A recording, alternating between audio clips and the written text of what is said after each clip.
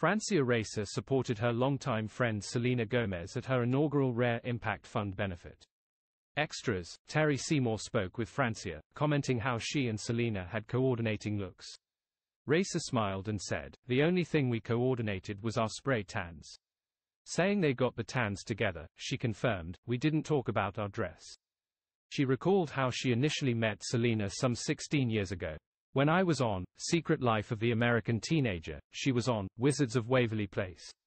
Disney had the stars of their shows go to Children's Hospital and visit all the kids. She was in my group. She came up to me and was like, 'My mom had a teenage pregnancy, she was 16 years old, and we love your show.' I was like, 'Oh, my God, thank you. I love your show.' We started talking, we both had boyfriends at the time, we started kikiing. Around the time that my boyfriend and I broke up, and her boyfriend broke up, she called me and was like, 'I am going through some stuff. I am going through a breakup.'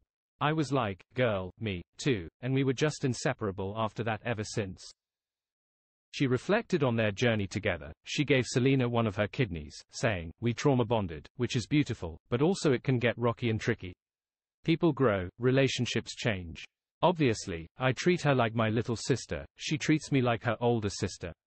I don't know any relationship that's perfect. When our situation came up, no, I never pictured it, but obviously I never regretted it. I am happy that we are here today, celebrating and supporting each other." Terry said there are highs and lows in relationships. Francia replied, "I am a different person today than I was last year or even when I turned 30. I'm 35 now. Even when Selena turned 30, I'm like, 'It's different, isn't it?' And she was like, 'Yeah.' I said, 'Welcome to your 30s. Now we can get to know each other again.'" Francia said she is proud of Selena for advocating for mental health, sharing, "She is bringing so much awareness to it, and we have both seen each other go through so much. I am on my own journey of finally expressing myself and what I have gone through with my mental health. I look to her to figure out how to even navigate all of this. Honestly, her sharing with the audience gave me the courage to start sharing with my audience." She added, "I think it's impressive, two powerhouse Latinas finally speaking about something that is not really known in Latin households." Francia also shared info about her new business venture. "I have been teasing that I have this famous salsa. It's coming out really soon. Selena is very supportive. She was like, 'Whatever you need, girl, I got you.'" Terry said she is happy both she and Francia are in a good place. "Sometimes, I feel people need to spend time apart in order to grow." She went on, "We had to almost go on our own journey and grow. I am really happy in my career now and my endeavor.